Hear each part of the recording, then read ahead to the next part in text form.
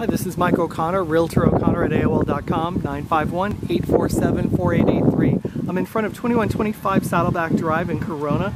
This is a HUD-owned listing. List price is $272. It's a 4-bedroom, 2 3/4 bath, 1,862 square foot house on a 4,700 square foot lot. Let me give you a little view of the area. This is in the Hidden Valley area of Corona. It's on adjacent to Riverside. And as you can see, it's a gently sloping area, nicer community with 1988 construction.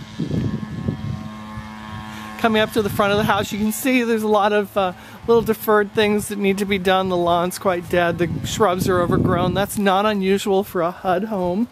HUD only sells as is, and what they really look at are the competitiveness of the bids as far as pricing. As you come into the house, there's a very big landing here and volume ceiling area. And directly to the right is the formal living room.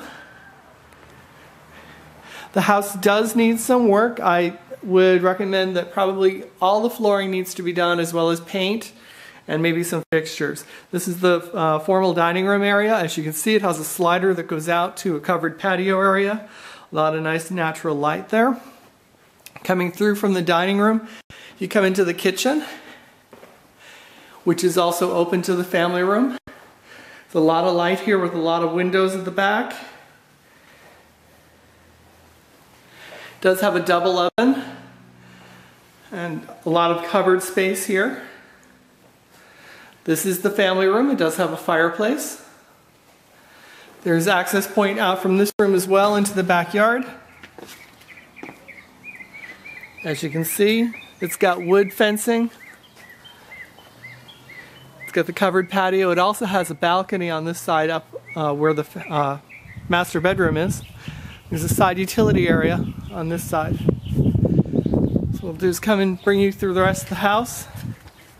We do have a bedroom on the lower level, and it's heading back this way. You can see here is the front door, the volume area, the staircase that comes down. And right over here is the downstairs bedroom.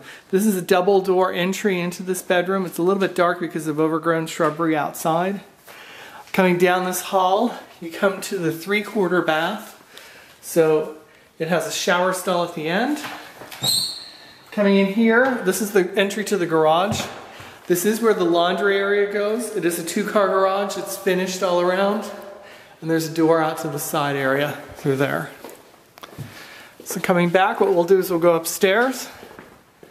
As you can see, there is ceramic tile. It's very much a 1988 style. It's also a wood insert here, but definitely needs a little bit of work on the trim.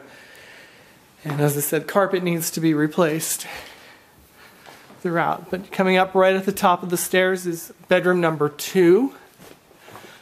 And this is at the front of the house. You can see it's got a good sized closet. Does need a rod and shelf in that closet. There's a linen area here that's right adjacent to the bathroom. This is the main hall bathroom. Ceramic tile floor in this room. Bedroom number 3, kind of the middle bedroom here.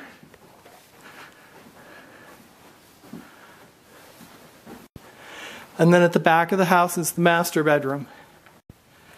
As I said earlier, this room actually has a lot of light because it has the door and the patio on the back, corner windows. And it has its own full bath. It has 2 closets.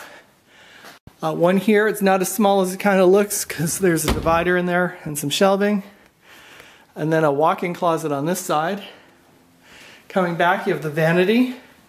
You have a single shower tub combination, but it is large oval size. And then a small toilet room over here. So again, my name is Mike O'Connor, RealtorOConnor at AOL.com, 951-847-4883. Please let me know if you're interested in putting in a bid on this great HUD-owned property.